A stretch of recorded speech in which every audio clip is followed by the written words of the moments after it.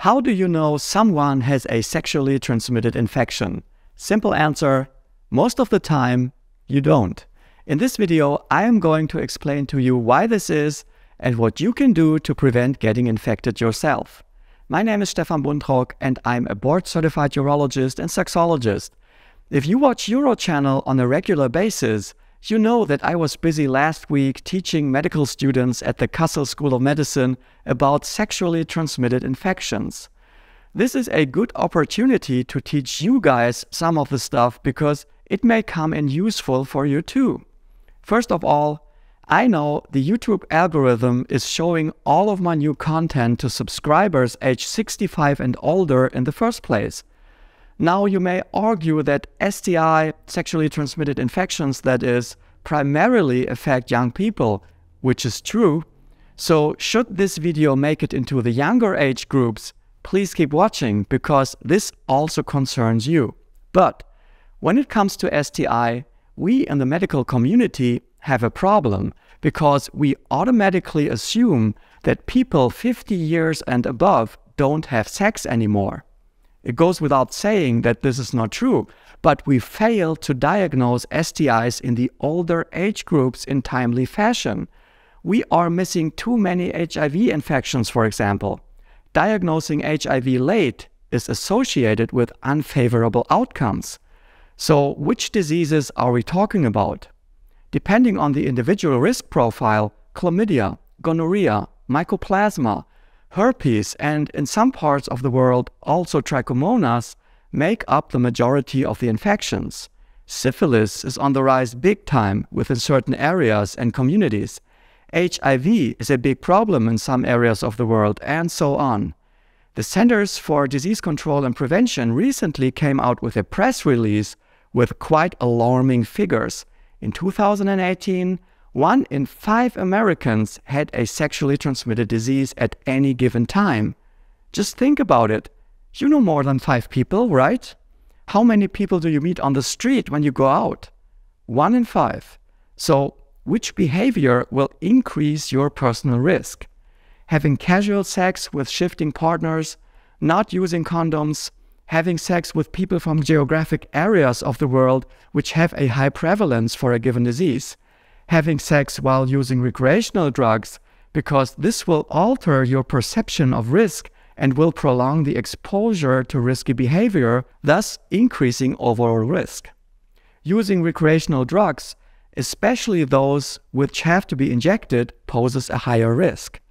Now, here's a very important point. You don't see whether a person has an STI or not.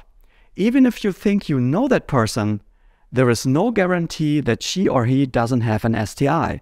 And your potential partner might even be unaware of that infection, because very often STIs remain asymptomatic for quite a while. It is a different story if you live in a long-term relationship and have sex exclusively with that partner. We call those the sexually dead, by the way, because they don't contribute to spreading STIs. Sometimes, however, there are visible signs of STIs. You should say no to people with warts in their genital region, penis and vagina, because these are signs of a potential infection with HPV. Any kind of wounds in the genital area should raise your suspicion. If there is a rash on the body, this might also be a sign. Any kind of discharge is suspicious, especially when it has a foul smell to it. So instead of taking that risk, it might be wiser to say no and let it sort out medically first, because delusion is short, remorse is long, as it says in one of the most famous German poems by Friedrich Schiller. The risk you are taking can be put into numbers. For example, one unprotected heterosexual encounter will go along with a 4.5% risk to acquire chlamydia if the other person is infected. With mycoplasma, the risk is as high as 20.6 to 66.7%. In syphilis, it is 51 to 64%, and gonorrhea spreads from man to woman with a likelihood of 60 to 90% during just one unprotected encounter. Having one infection even increases the risk for other infections. Syphilis and HIV is a toxic combination because If you catch syphilis, your risks of also catching HIV increase quite dramatically. Please remember that sex not only is restricted to vaginal sex, oral sex is also sex and may transfer STIs. For example, according to the CDC, 70% of the oral cancers in the United States are caused by the human papillomavirus, HPV. Gonorrhea can easily be transferred by deep kissing. The same goes for anal sex. The underlying cause of proctitis may be gonorrhea, chlamydia, syphilis. Anal sex goes along with an elevated risk of HIV, especially in men who have sex with men. So why the big fuss about something that remains asymptomatic in many cases? Because STIs often cause severe damage if left untreated. Very often fertility is threatened, but also birth defects or transmission during birth may be seen with nasty consequences for the newborn, like in syphilis or herpes, for example. Some diseases may even lead to death if not diagnosed and treated early. So stay safe, don't ignore STIs because they are out there, and use condoms. Thanks for watching. Bye bye.